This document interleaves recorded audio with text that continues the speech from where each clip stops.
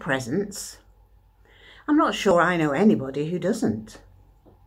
I used to love watching my 3 children opening their Christmas presents on Christmas Day, and that was the best present for me, to see the joy in their faces. The Bible tells us about 3 presents given to Jesus. Not things you'd choose for a toddler. As you listen today, think about why the Magi, or wise men, chose the gifts they did. I love to stare up at the stars. There are some folks who know how to use the stars when out at sea to find which way to go. There were some wise and well-read men who looked into the sky, saw a star and seemed to understand its point, its reason why. It was long ago, and in the east they set off on the track, with their camel through the sands with all their gifts upon her back. They knew the star was showing them the place to find the one who was born to be the king of all God's people, God's own son.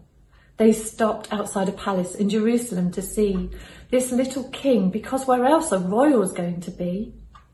But he wasn't in that place, and checking out the sky, they see they've got it wrong, and now they know the reason why. This king from God was from the family of David, so to Bethlehem they journeyed on, and this time they would know which child to give their gifts to. Their gold fit for a king, and frankincense to worship God was just the sort of thing. The third gift some would wonder at, for surely myrrh would be for burial. Expensive, yes, but something strange to see.